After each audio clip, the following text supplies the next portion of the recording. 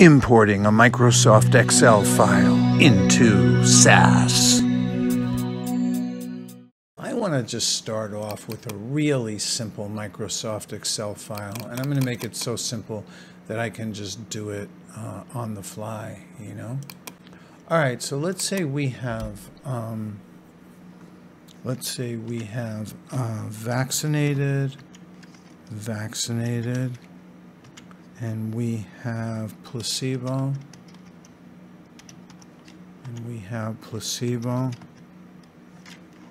and let's say we have yes, no, and we have yes, and we have no, and let's call this the treatment group, or just group,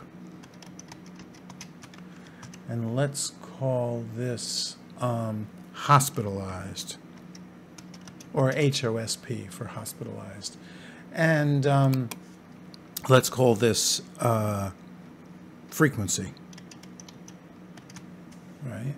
Actually, we shouldn't use freak because that's a SAS procedure name. That could be a reserve. It isn't a reserve. It would work, but I don't want to confuse everyone. Let's just call it number. Right, number of subjects, and let's just say, I don't know, let's just say 40, 60, and there's no rule that says, you know, the margins have to be fixed, so let's just say, I don't know, let's say 30, and I don't know, 68, you know, no rule. And so here we have a nice little data set. Right? Okay. So what I want to do is I want to save this as a Microsoft Excel workbook on my desktop so that I can import it into SAS. And I'm going to call it this just because, you know, I do that sometimes when I have files that I won't need after doing something. This is one of those files. I'm going to look for this, and I found it on my other monitor. I'm going to click into it just to show you that it really is the file that we just did. We have group, hospitalized, number. So we have that. So I just made a really simple data file in Microsoft Excel. That's that. Okay, so the next thing we're going to do is we're going to go into Sas Studio. And what I want to do is I want to create a new folder that I'm never going to use again. So I'm going to call this folder never use again. So I can delete it, you know, and I know what it is. So I'm saving this, right? And so here I have a little folder called never use again, right? All right.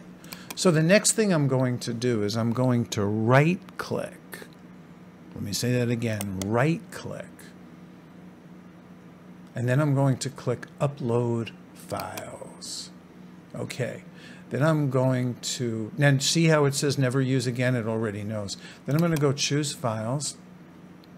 And I'm going to go to my desktop. Now, it already says desktop right there. So, it, you know, but in your computer, it might by default take you to a different folder. So make sure you click on whatever folder you actually want it in. So I have to look for that. What did I call it again? It should be here. So it's right here. Okay. So now I'm going to hit open, and I'm going to hit upload. Now the next step is a little bit tricky, so you might want to slow me down to half speed on YouTube or whatever, but I'm going to double click into never use again. And here's this nice little Excel file that I just uploaded. So all I'm going to do, it's going to be like magic. I'm going to drag and drop it into this code window. So watch what happens. Bam! Isn't this beautiful? So it's already imported it. Now here's a little problem which I don't understand why Sas does it. If you click on this and hit return, nothing will happen. You can't type into this Sas file. I don't know why Sas does that. It's a little bit annoying, but there's a workaround. All you do is you copy this. Well, first you highlight it, and then you hit Control-C to copy it, right? Control-C. And now I'm going to hit F4 to open up a new coding window. You could also click on this little arrow over here and click New. That's another way to get to this little code window. But now I'm going to hit Control-V to paste it in. But here's why I did that. Now I hit Return, and I actually have a window that I can type Sas code into. I don't know why you have to do it this way.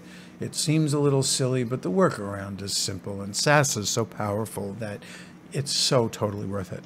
So now what I'm going to do is I'm going to hit PROC, and it does it for you, and then print. P-R-I. Oh, and it does it for you, even if I didn't know how to spell print. It's right there. And then I'm going to hit run. And what I want to do is I just want to make sure that I imported this data set from Microsoft Excel correctly. So I'm going to hit run. This is the result of the contents procedure. So this just gives you a lot of technicalities about, like, you know, what the variables were and all this. And what I should have done was I really should have checked the log first to see if there were any errors. But this thing was so simple, I didn't bother checking the log, and there aren't any errors because it was just such a simple thing. But notice what we have here. We have vax yes, we have vaccine yes, vaccine no, we have placebo yes, placebo no. The data was entered just like I entered it.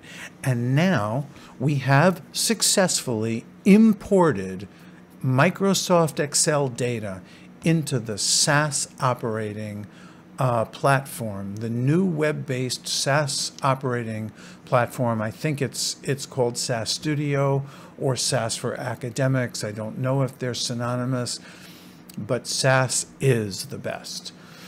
So I hope this was really helpful, and if it was helpful, I don't get too many likes or subscribes or comments. So if you would be so kind as to, as they say, it sounds a little cliched, but smash that like button and shoot me a comment, because not many people are. Thank you.